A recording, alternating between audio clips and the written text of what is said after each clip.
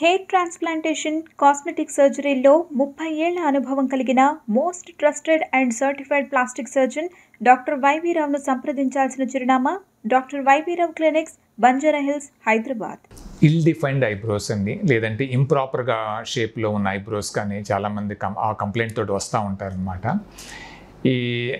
There is no perfect eyebrow అంటూ మనకి చాలామందికి ఉండకపోవచ్చు అండి. ఎందుకంటే each persons shape depends on their genetical characters, అంటే పేరెంట్స్ నుంచి వచ్చే వాటిని బట్టి ఉంటాయి.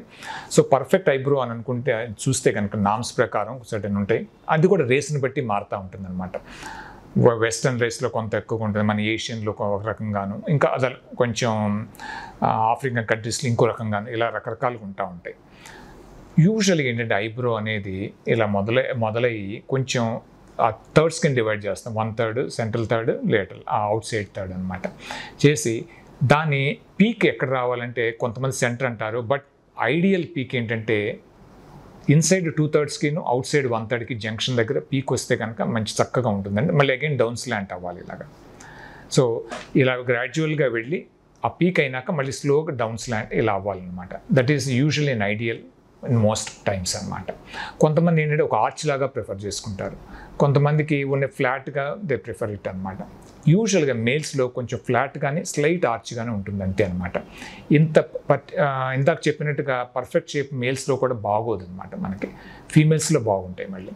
సో ఈ విధంగా రేస్ని బట్టి, సెక్స్ని బట్టి కూడా ఈ ఐబ్రో షేప్లు మారుతూ ఉంటాయి. సో అటువంటివి కావాలి, లేదంటే ఇల్ డిఫైన్డ్ కానీ కొంతమందికి ఐబ్రోస్ ఉన్నట్టుగా కూడా ఉండదు, కొంతమంది సగమే ఉంటాయి, కొంతమంది పూర్తిగా ఉంటాయి కానీ పల్సగా ఉంటాయి. సో ఈ రకరకాల దానికి చేయించుకోవాలంటే మెథడ్స్ అందరూ ఈ మధ్య అందరికీ తెలిసే ఉంటాయి. అవన్నీ ఎప్పటి నుంచో పురాతనంగా ఐ లైనర్ అని వాడుకుంటారు, ఐబ్రో పెన్సిల్ వాడతారు ఎక్కువగా, దాన్ని దిద్దుతారనమాట. పెన్సిల్ వాడినాక దాని తర్వాత అది only thing is they are all temporary measures, అప్పటికప్పుడు బాగుంటాయి. బట్ పర్మనెంట్ మెథడ్స్ ఏంటి అంటే కనుక 2 రకాలని చెప్పొచ్చు అండి. పర్మనెంట్గా నవేడేస్ వచ్చేది ఏంటంటే పర్మనెంట్ మేకప్ అని అంటారు. అంటే పర్మనెంట్ ఐబ్రోస్ ఏంటంటే మైక్రో బ్లేడింగ్ అంటారు. దాని ద్వారా ఏంటంటే మన డైని, దేర్ 2 మెథడ్స్ మెయిన్గా. మైక్రో బ్లేడింగ్ అనే ఒక పద్ధతి, రెండోదేమో సర్జరీలో హెయిర్ ట్రాన్స్ప్లాంటేషన్. ఈ మైక్రో బ్లేడింగ్ ఏంటంటే that is also a small minor procedure, it's not frankly surgery అనకూడదు దాన్ని. దాంట్లో ఏంటంటే ఒక డైని ఒక సన్నటి బ్లేడ్ ద్వారా ఏం చేస్తామంటే దాని మీద లిటరల్గా స్కిన్ మీద మనకు డిఫరెంట్ స్ట్రోక్స్ తోటి ఇవ్వటం వల్ల ఆ డై ఇంప్రెగ్నేట్ అయిపోతాం లైన్ ద్వారా. ఒక చోట ఉండకుండా ఒక లైన్ గీసినట్టుగా గీస్తాం అనమాట. చిన్న స్క్రాచ్ లాగా బాడీ మీద క్రియేట్ చేస్తాం. ఆ స్క్రాచ్లో ఈ డై ఉండటం వల్ల అక్కడ ఒక హెయిర్ ఉన్నట్టు కనపడుతుంది అనమాట. సో ఇది లిటరల్ ఏంటంటే ఇల్యూజన్, అక్కడ హెయిర్ ఉండదు, మనం ఇల్యూజన్ క్రియేట్ చేస్తున్నాం. మనం పెన్సిల్ బదులు చక్కటి మాడిఫైడ్ ఆర్ సోఫిస్టికేటెడ్ మన డై, పర్మనెంట్గా ఉండే డైని వాడుతున్నాం అనమాట విత్ ఏ స్మాల్ ప్రొసీజర్. ఇది చాలా కొన్ని చోట్ల ట్రైన్డ్ పీపుల్ ఉంటారండి, and usually it should be done by supervisor are at least supervised by qualified dermatologist are A plastic surgeon అనమాట. These all only thing is ఇక్కడ ఇందాక చెప్పినట్టుగా ఇల్యూషన్ అండి. ఇక్కడ హెయిర్ అది ఏముండదు, పర్టికులర్ బాగా క్లోజ్గా వచ్చి చూస్తే కనుక కనపడతా ఉంటాయి. దీంట్లో కూడా ఇచ్చేవాళ్ళు ఎక్స్పీరియన్స్డ్ హ్యాండ్స్లో ఏంటంటే దీని లిటరల్లీ మన డై కాబట్టి డిఫరెంట్ స్ట్రోక్స్తో ఇవ్వాలన్నమాట.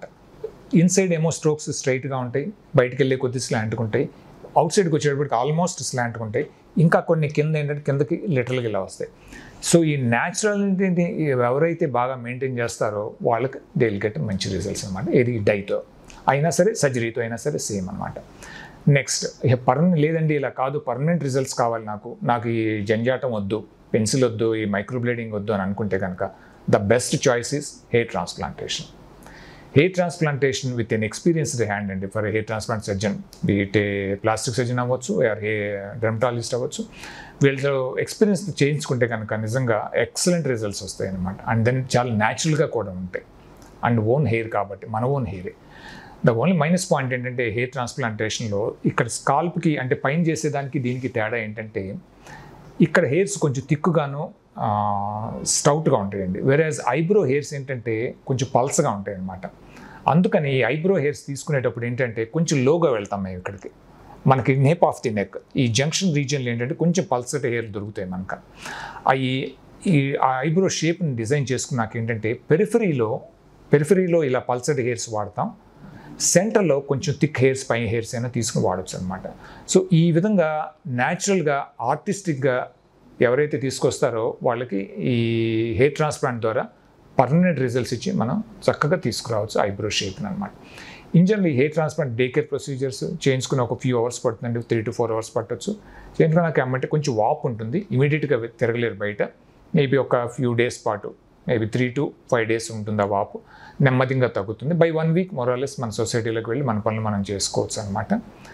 అండ్ ఫైనల్గా చూడాలంటే దాని result 2 to 3 months are 4 months పైన పడుతుంది దాని రిజల్ట్ పైకి రావడానికి. సమ్టైమ్స్ ఈవెన్ 6 months కూడా పట్టవచ్చు అనమాట. But they are permanent and long lasting అనమాట.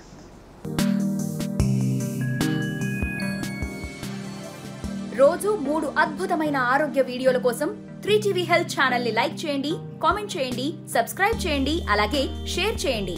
Thank you.